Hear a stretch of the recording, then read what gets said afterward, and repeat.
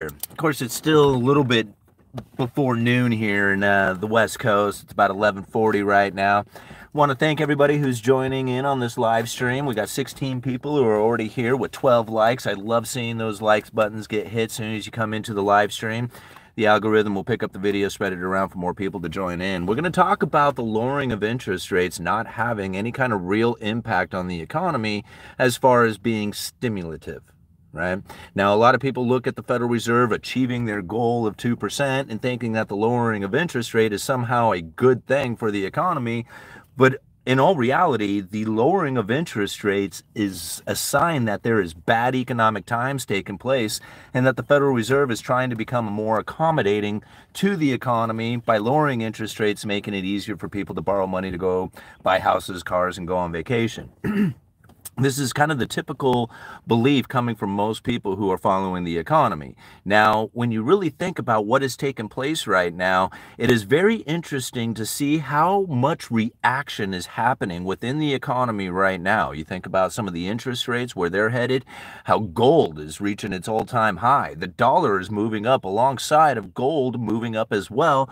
These are things that are very confusing for a lot of people out there when you think about what it is that the Federal Reserve is attempting to do, because most people that I have found believe that the Federal Reserve is political and that they are going to adjust interest rates due to it being an election year. That is a really far off concept for me to try and understand, considering how much diving into research I've done to try and understand the monetary policy from the Federal Reserve stance. And now what the Federal Reserve is really doing right now is they're using the idea of cutting interest rates.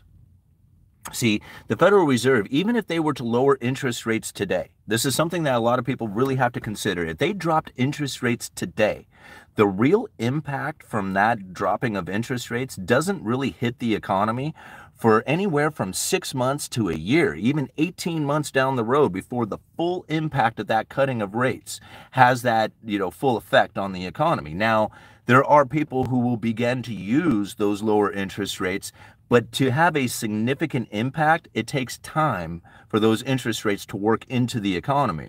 However, the idea impacts the markets right away. And you can see all the reactions that are happening right now. People are talking about like how gold is reaching this all-time high, how the interest rates on mortgages, are, well, in a lot of ways, they've come down from their peaks, but they're not coming down in a significant fashion. When you would think that the Federal Reserve is cutting rates, you would think that they would come down as well. And this is what a lot of people perceive. I mean, even if you go back to the beginning of the year or just towards the end of the year, and the Federal Reserve put out that forward guidance, it wasn't forward guidance at all. There was the dot plot map.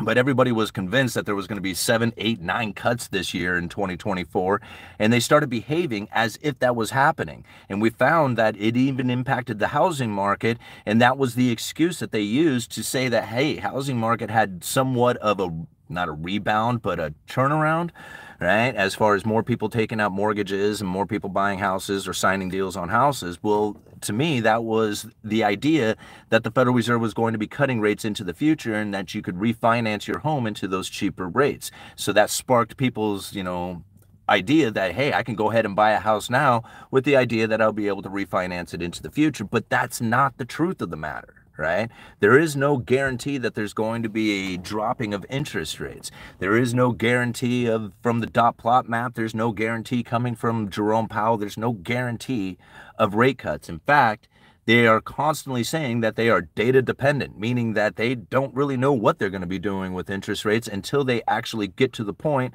in which that it's time to vote on whether or not they should be cutting rates. So there is no forward guidance taking place right now. But the belief itself, just the idea, the capabilities, that drives the markets. And every time that there is this narrative that pushes out there that says, hey, we're going to be cutting rates in June, or we're going to be doing 3 rate cuts or whatever, any time you hear this coming out into the news, that starts creating market reactions. And those market reactions are real. They definitely take place.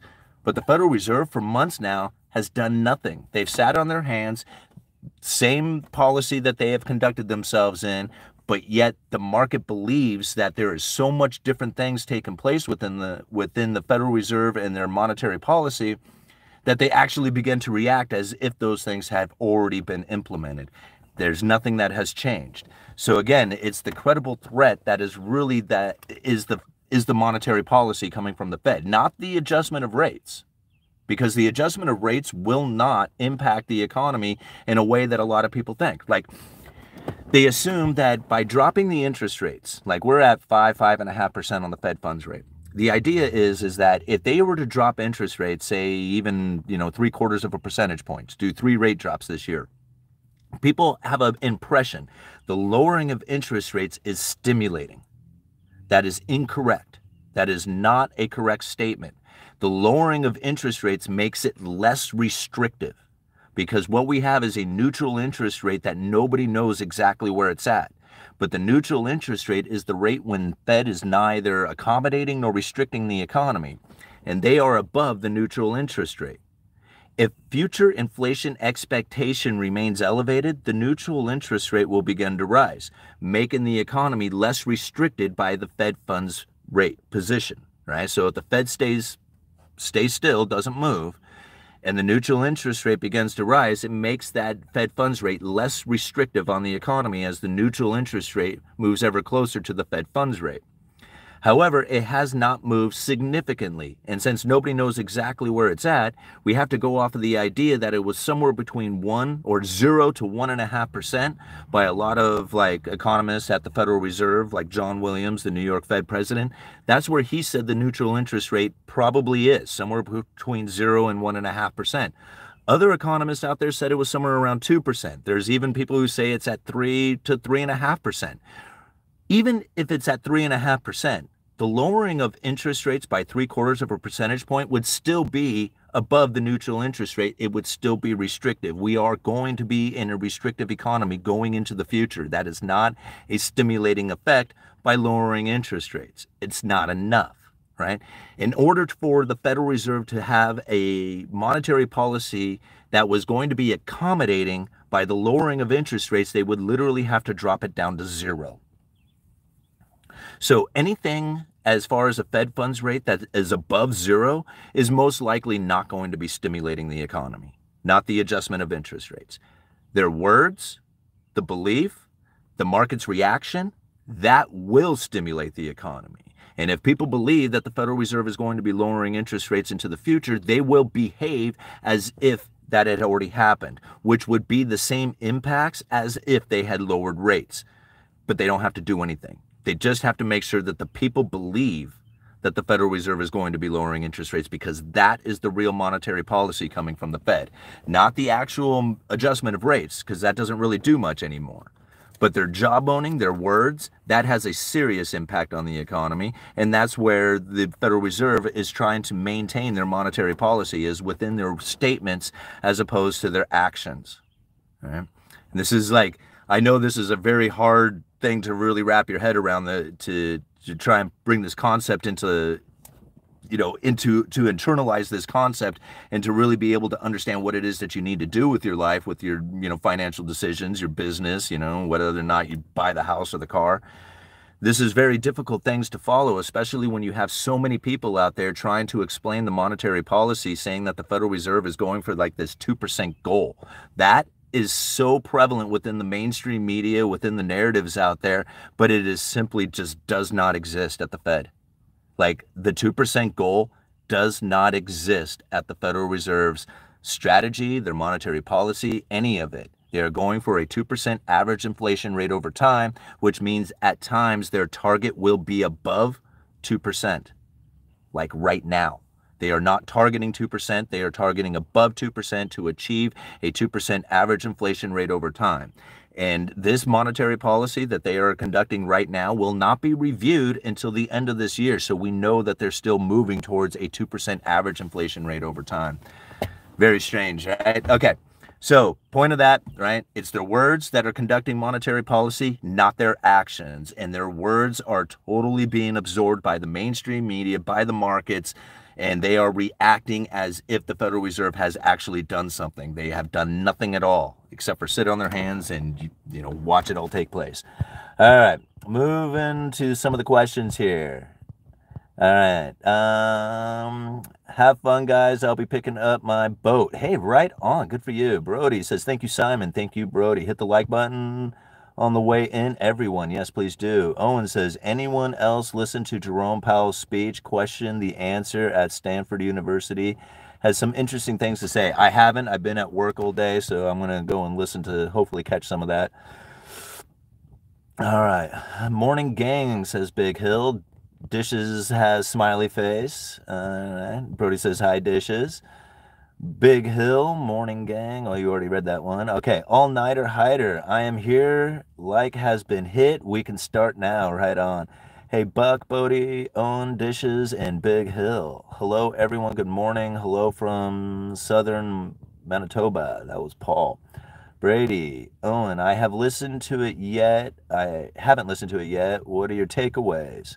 Isaac says, let's go. Rich, yo, UE, what a be, buddy. What's happening, man? All right, Brody says, all-nighter. Y'all just talking to each other. All right, self-education liked and here. All right, Long Beach Joe says, facts. Self-education, hey, all-nighter. Salutes and respects to the uneducated in the chat. Yes, thank you, Long Beach Joe Jets, man. Daniel, he's back. All right, all-nighter. And that voice tells me to drop my tools and go eat lunch while consuming great content. Right on, guys. There is no lowering of rates. Calling 10 on the die. Afternoon. Good afternoon, Kevin from Lakeland, Florida. All right, Brady, Fed rate does not set mortgage rates to begin with. You're right. It doesn't. It doesn't. It influences, right? So the Federal Reserve and their Fed funds rate is really the overnight lending rate. Well, was essentially at one time the overnight lending rate between the big banks. So the rate that these big banks lend to each other, that's like where the Fed funds rate is established. After that, all the rest of the interest rates are then influenced by that overnight lending rate coming from the Federal Reserve. Now, again, that isn't necessarily the overnight lending rate like once we had experienced prior to the pandemic, because the Fed funds rate or the effective funds rate had moved from the overnight lending rate at these big banks over to the repo facility and the interest on excess reserves.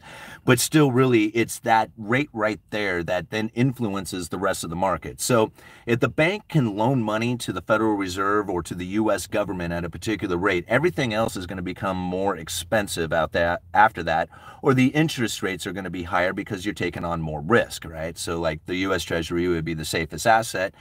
If a bank can lend money to the government and get a guaranteed return, you know that everything else after that is going to be risky and have to have a higher interest rate in order to, compensate for the risk.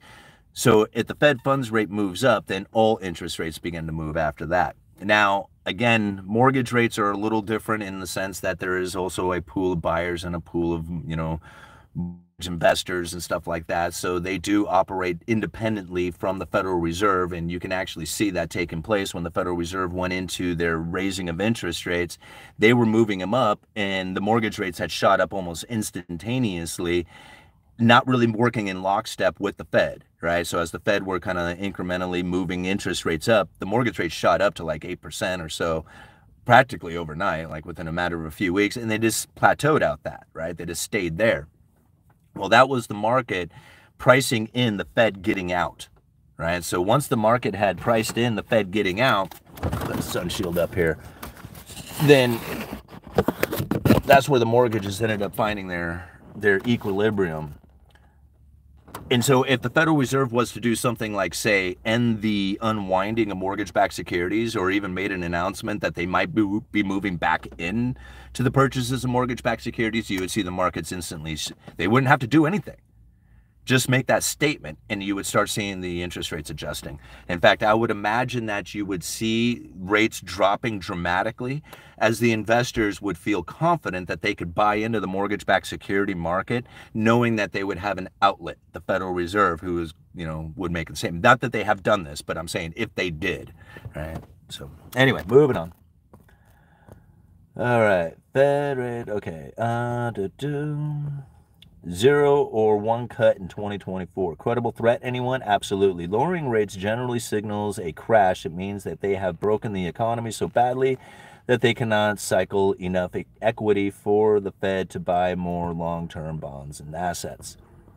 To me, like, ultimately, when I see all the quantitative easing taking place, to me, that is to try and bring belief to the world that there is enough liquidity to cover all the debts that have been issued out there in dollars. Like, there's no way that like, if all the debts that were due in dollars came due right away, I don't think the Federal Reserve could even print at a pace that is fast enough to even cover all those debts. Like, at all. Like, I don't think the Federal Reserve could do it. First of all, there wouldn't be enough assets out there for them to even purchase. Like, you know, unless the government went into some like intense deficit spending, like serious deficit spending, then I don't know what it is that the Federal Reserve would really purchase out there to provide enough dollars and liquidity for the market to cover all the debts that have been written in dollars. Ultimately, I would think that the Federal Reserve, if they came into a situation like that where the liquidity crunch around the world was so intense that the quantitative easing coming out of the Federal Reserve would have to ramp up way more than it ever experienced, what would they buy? They would have to buy the debt of foreign countries. Like, literally go to a foreign nation, buy their version of a treasury, their sovereign bonds, put it on the balance sheet, and issue out US dollars for those purchases. And then in that sense, they might have more assets that they could buy in order to provide the liquidity to the world. But ultimately, they just can't do it. Like, the government can't go into that much deficit spending, and the Federal Reserve really doesn't have that much that they can purchase without moving into like the foreign debt of another nation. Like, what is it they're going to purchase? Like, more mortgages, more US treasuries? I mean, what are they going to start moving into like corporate stocks or something like that? I mean, that's illegal. They can't really do that. But you see where I'm kind of getting at? It's just like there's not enough money, liquidity out there to cover all the debts of the world. One thing Powell mentioned was politics, elections don't play into what they do. Doesn't matter, the political leadership. That's right. Besides that, stuff that UE has been saying for a while. Yeah.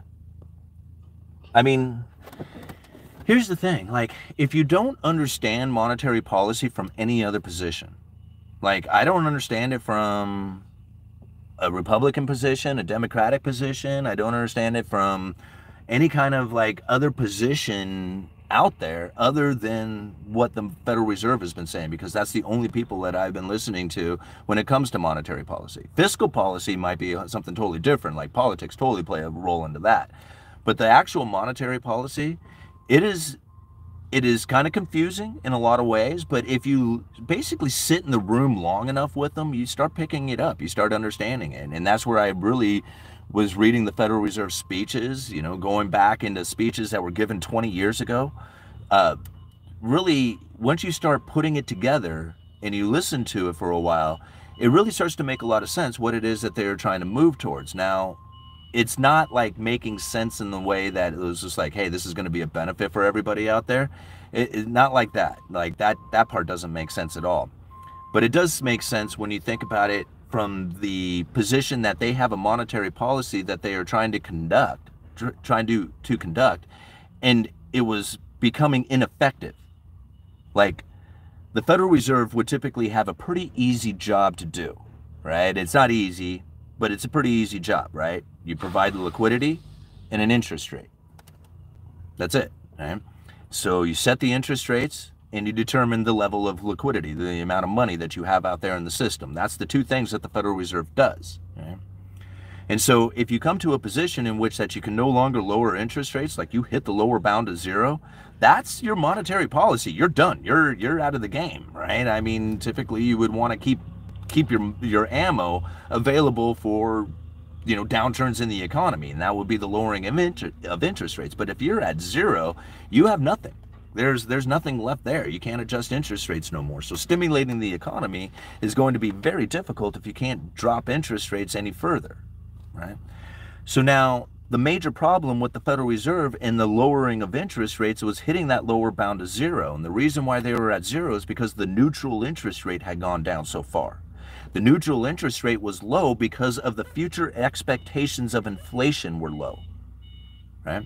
So you think about it, just the people themselves, right? Regardless of anything else out there going on with politics and war and all the environment and all that other stuff, in 2000, 2008, right, the great financial crisis started to take place, there was going to be some major deflationary problems hitting the economy. Right? And we were facing it. I mean, you saw the housing market crashing, stock market crashing, all this stuff was going down. That was a deflationary event that was about ready to just wipe out the entire United States and the entire world, really.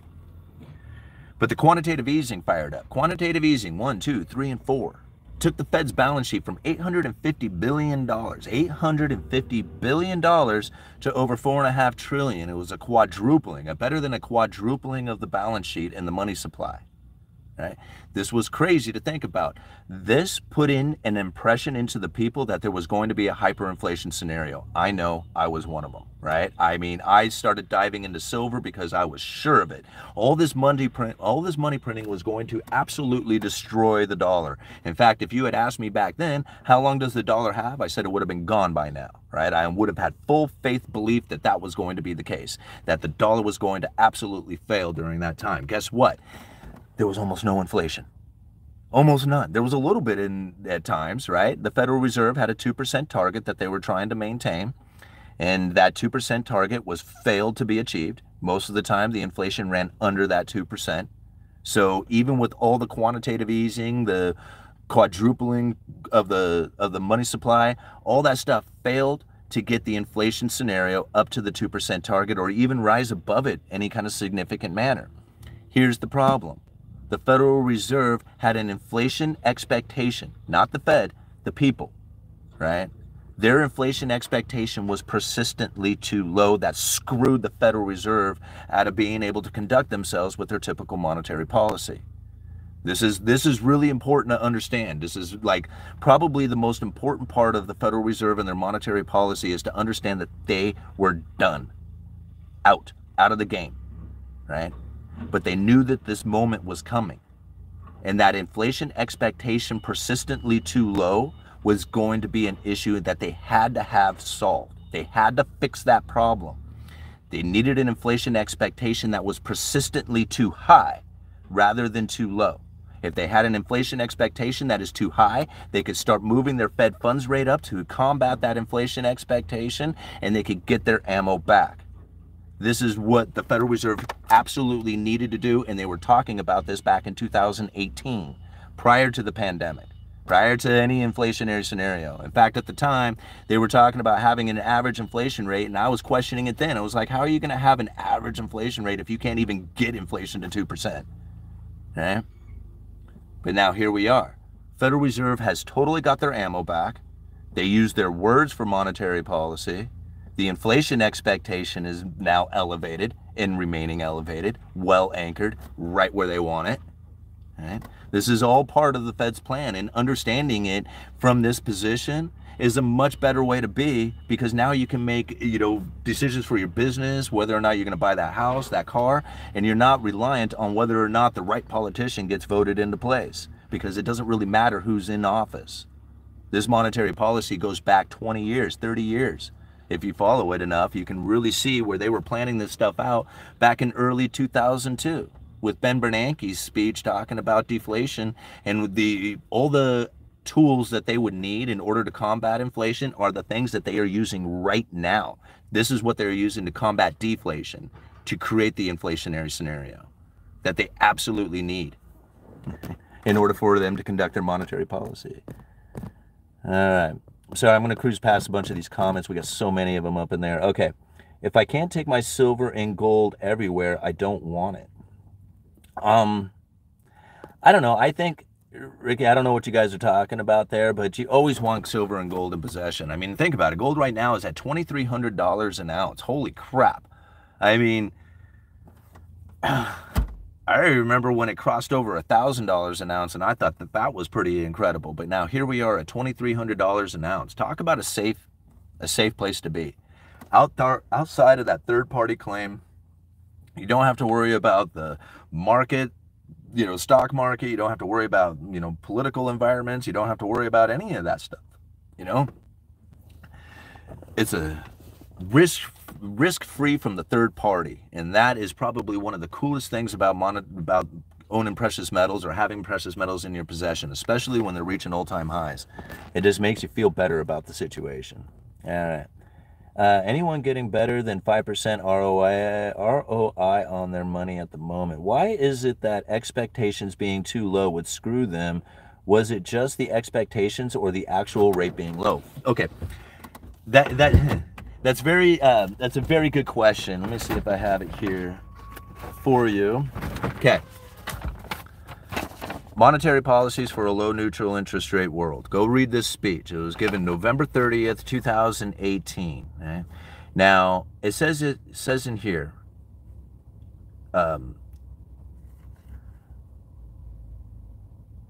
so the inflation expectations, let me see if,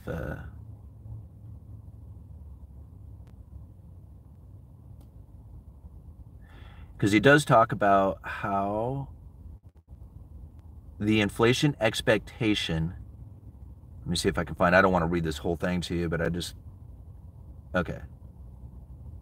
Here we go. A number of alternative policy frameworks have been proposed to aim to tackle problems associated with a lower bound of interest rates. Although they differ in many ways, it is useful to divide these problems or these proposals into three broad categories. The first option is to maintain the basic framework of inflation targeting and rely on a combination of aggressive, conventional and unconventional policy actions when facing economic downturns to limit the deleterious effects of the lower bound.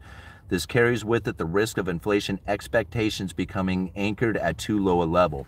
All right, so that's not the part that I was really looking for, but ultimately, if you have an inflation expectation that is too low, it's a self-fulfilling prophecy.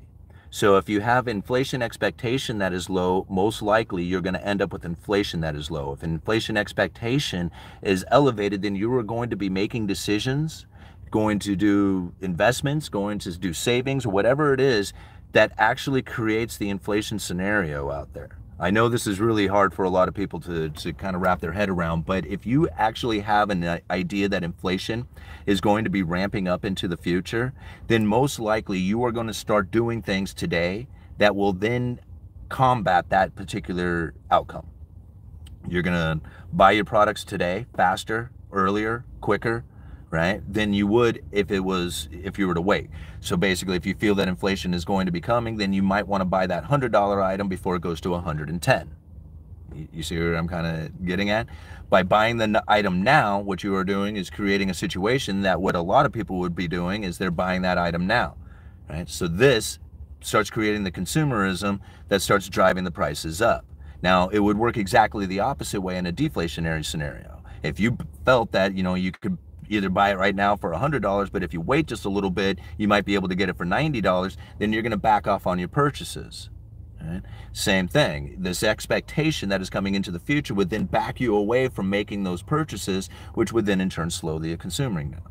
Right? So inflation expectation that is persistently too high is the position in which that the Federal Reserve can now deal with, because if it was too low, they can't combat it.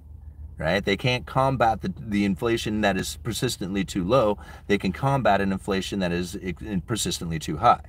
And I know and really the problem really wouldn't exist at all if it wasn't for the fact that the lower bound is zero, right? Because if they were up at like 15% on the Fed funds rate, there's all kinds of places to move. They can move the Fed funds rate down 5%, give total room for stimulating the economy. But dropping the interest rates down to zero right now would give very little stimulative impact to the economy, because they wouldn't be able to get that far below the neutral interest rate. They would want to drop significantly below that. Keeping the inflation expectation elevated then gives them the ability to raise these interest rates to combat inflation, right? Which gives them their ammo back. This is the position that they would rather be in than that the lower bound of zero, where they have no impact from their monetary policy, but only have the impact of perception of the people out there with massive quantitative easings and, the narrative that there's, the end of the world is coming and stuff like that. So, you don't realize the lack of utility. The first thing you're talking about is what it's worth. Let's see here. All-nighter, precious metals being gold, silver, brass, and lead. Absolutely. All right, gold should be worth over $10,000 an ounce as the hedge against inflation, and we are 5 times more poor today than ever before, so gold should be 5 times as high. Benny. All right, Benny, what up, man? Simon, any plans for the solar eclipse on the 4/8 with the family or alone by yourself? Taking in the sights, speeding on Leif Erikson? No, we had a nice solar eclipse here a couple of years ago, so that was pretty decent. But no, I don't plan on doing anything with the solar eclipse. All right, 30% higher. That's the B stocks. Okay. Stocks are a scam for individual investors. All right, but instead of gold and real estate is manipulated. All right, I invest in real estate, safest asset I know of. Benny, back to Benny. As long as there is debt-free being issued in dollars, or as long as there's debt being issued in dollars, things won't be a changing. Hate to burst any bubbles. Yeah, and I kind of agree a lot with that, Benny. I think people, like, the whole idea of the BRICS nations coming in and replacing the dollar is such a far off concept. I mean, to really understand like how that would take place, you really have to understand Gresham's law, Triffin's dilemma, have to understand how it is that the dollar even became the world reserve. And to get knocked off of that pedestal is not going to be that is like going to be easily done, right? In fact, it would probably have to take some serious, devastating, depressionary type of environment in order to bring in a currency that would then be able to have the confidence of the people and also have a position in which that a country could actually issue it out. And the main reason is that there's two, like, if you really want to know the information really well, I just did a members only video a couple of days ago. Literally, it's $1 a month to join the membership of this channel, the YouTube channel membership. It's $1 a month, and you have access to an insane amount of videos and live streams that I have done. Not an insane amount, but a bunch of them anyway, that really break a lot of this stuff down. And we just covered one just recently talking about how it is that the dollar became that world reserve currency.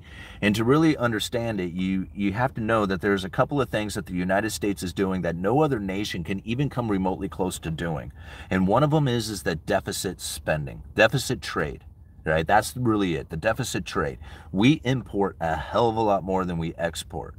And now by doing that, we import stuff and we export dollars. That's how the dollars really get out to the world. We can either give it to them, they can, we can invest in other nations, or we can buy their stuff, right? I mean, that's really how we get the dollars out there. And so as the world reserve currency, the demand for dollars is huge because a lot of people have written debts that are due in dollars, right? So if they're written in dollars, they're due in dollars, they need dollars in order to pay those debts.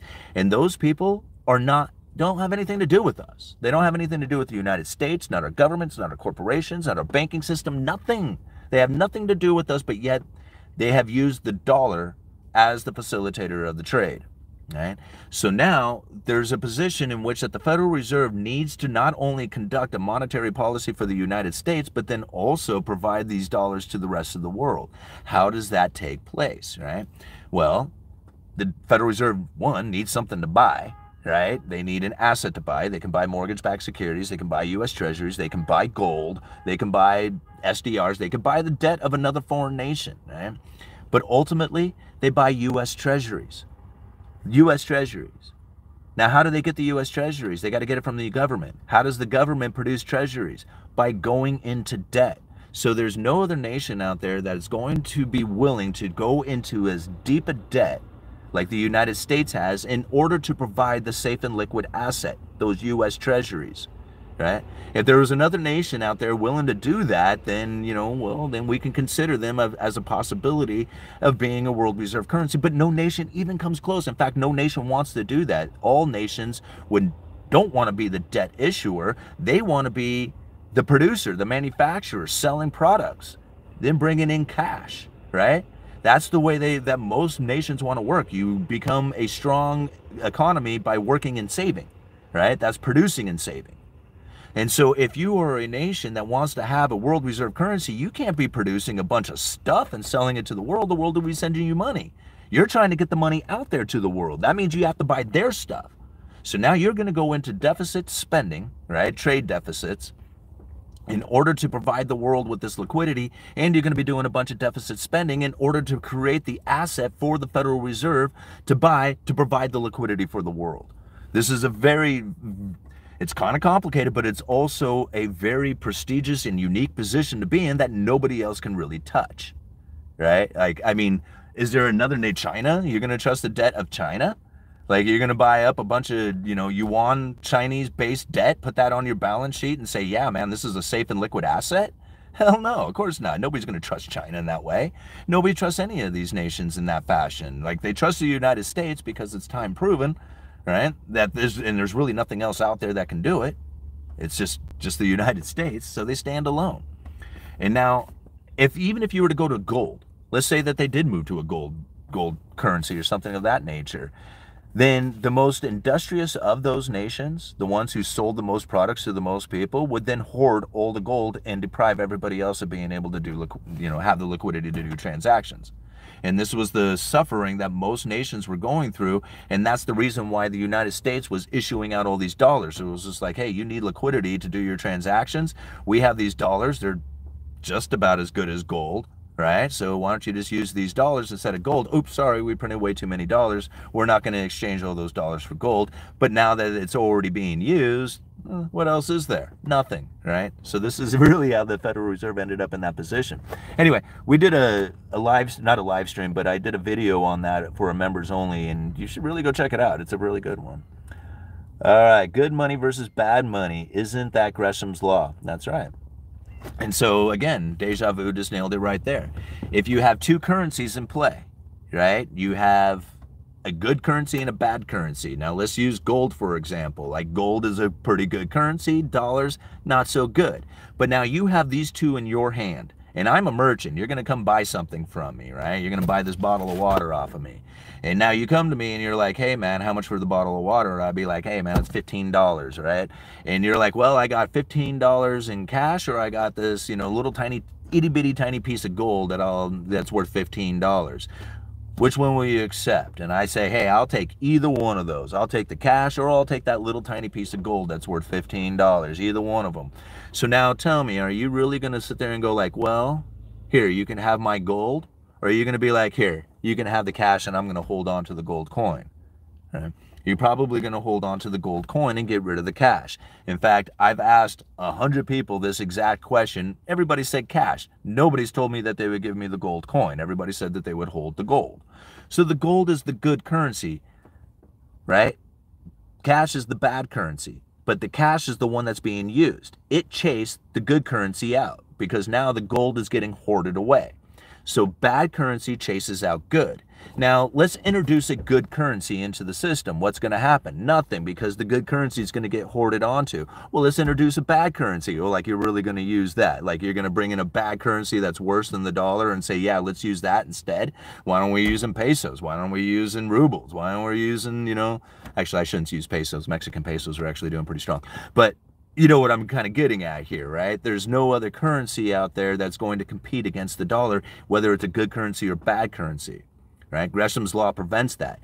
Now, there is something called Thayer's law, which is the exact opposite of Gresham's law when good money does chase out the bad money. But the bad money has to completely collapse. It has to be so worthless that nobody will be willing to accept it.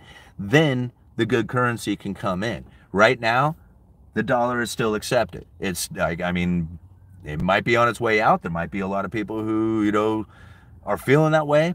But ultimately, there is no other currency out there that has as much demand to cover the debts as the dollar does, right? There's just simply not. So you can't, right? Gresham's law, Triffin's dilemma, they prevent that from happening. All right.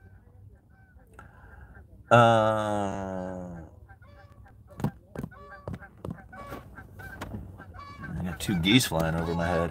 Can you hear them? All right. Okay, guys, I'm going to give it one more question, and then I have got to go back to work. We are 40 minutes into this. It was a great live stream. We have 224 people watching with 81 likes. Thank you so much for hitting that like button. Please go hit that thing before you exit out of the live stream, or before we end it. The YouTube algorithm will love it and bring in more people to watch it. Farts are great for laughs too. Laughter is healthy, so I choose healthy care farts over fiat. Okay. Why aren't we using BTC? Same reason, Brady. The same reason as we're not using gold is that there's just simply not enough out there to provide for all the world's transactions.